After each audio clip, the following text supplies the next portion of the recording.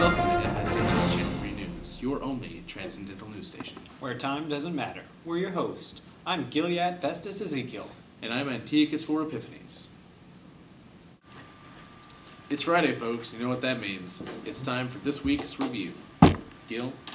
As we know this week, Plato, Socrates' most famous pupil and philosopher, came out with his outlandish myth of the cave, designed to illustrate humanity's search for knowledge. He may have himself digging himself out of a cave this time. In other news, Felicity, Perpetua, and Saint Ignatius of Antioch were all martyred in the amphitheater this last week. Ignatius was thrown in with a bunch of lions and eaten and mauled to his death, whereas Felicity and Perpetua were both beheaded. Very tragic, but very inspirational. Yes, indeed. This week, Saint Benedict came out with his happily named Rule of Saint Benedict, a very strict order written for his monks on the way for them to live their life. We had a chance to talk to one of these monks about it. Now to our in-field reporter. What did you think? I actually have to work now. It is hard. I'm miserable. I can't do this anymore. Well, that does sound like a really hard rule to live by. Indeed, I definitely cannot live by that. Oh, what? This just in, folks. St. Augustine has converted. After 10 years of struggling, St. Augustine is on our side. All right, yes. I guess we can owe it all to his mother, St. Monica. What a lovely lady. His writings inspire me. They are a story of a struggle to achieve the greater good in a world of sin and filth. How about you? I really, really think that if we had to trade everything that St. Augustine has written versus every other piece of literature in the world, the rest of the literature would have to go. Indeed. Speaking of Augustine, I heard that Thomas Aquinas has officially surpassed him in the area of theology, giving to us the concise summary of the teaching of the Catholic Church, entitled the Summa. Really? Yes. Impressive. Indeed. It is a very good summary of everything you need to get the basic gist of. That is impressive. I wish there were more people like Aquinas around now today. I do too. Big story for this week. John the Apostle finished writing his Revelations, and soon thereafter, unfortunately, passed away. Ah. The last of the apostles, John left behind him a legacy that many will carry on forever. The apostles were, of course, the 12 that followed Christ when he walked the earth, and, well, such a swell group of guys, really. 12 incredible inspirations. Indeed. We have with us now a special guest, a Gnostic from the Eastern Empire has come to pay us a visit and share his opinions.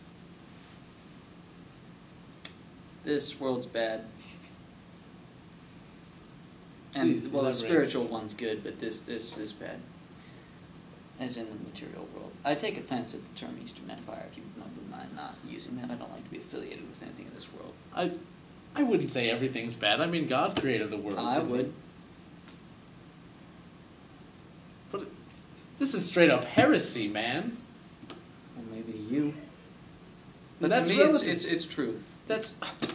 You're Gnostic. These heresies come spewing out your mouth like excrement.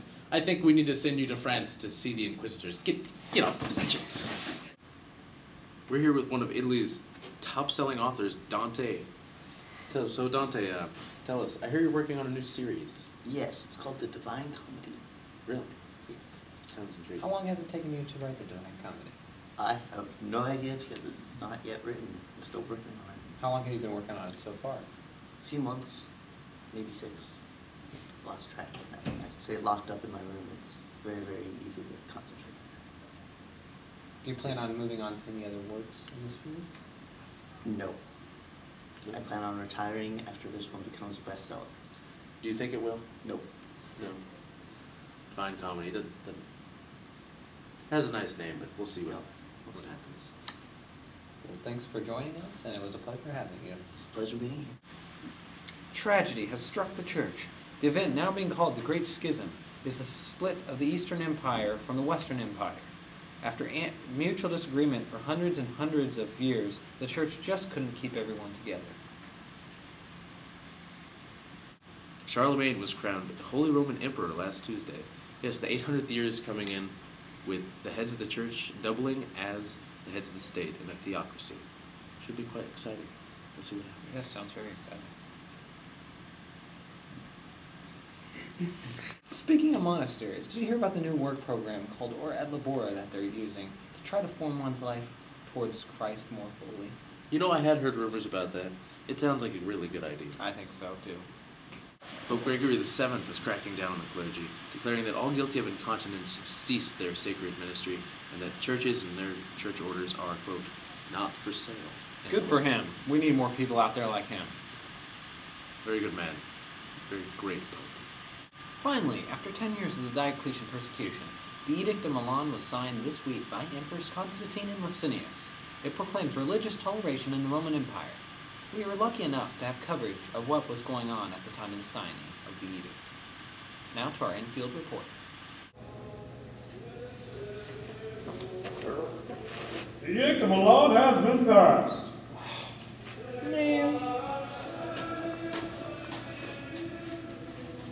Finally, something has happened to quell the horrible persecutions. I'm so pleased. I couldn't be more happy today. This just in. Thomas Becket has been beheaded in his church by the soldiers of the crown of King Henry. Thomas Becket was, of course, made famous for his apparent betrayal of the king, but when asked about it, he had this to say. I served our Theobald well when I was with him. I served King Henry well as chancellor. I am his no more, and I must serve the church. Thomas Becket, of course, was given the authority of bishop by King Henry, and later had to turn on his old friend for his wicked ways. Man, there are so many cool martyrs out there. I'm just blown away. That's rad. And Islam is on the rise. After Muhammad's death in 632 AD, Muslims have been trying to obtain a greater presence. They have become a large threat as they are trying to take the Holy Land. You know, I have a feeling there's going to be some bloodshed on this one. Definitely.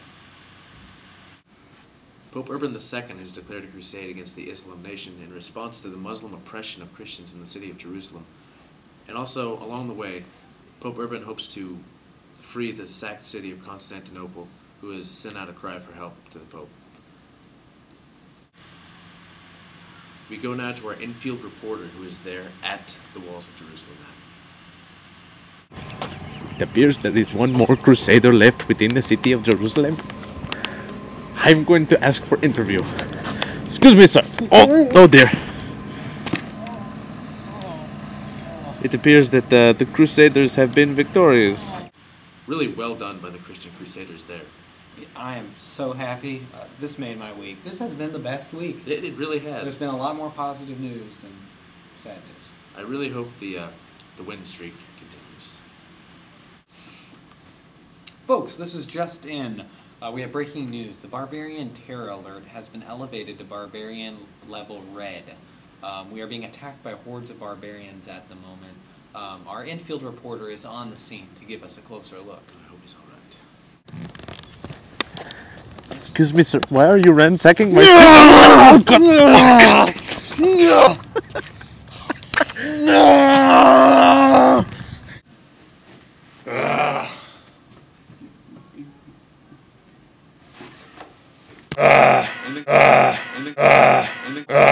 And then close the camera.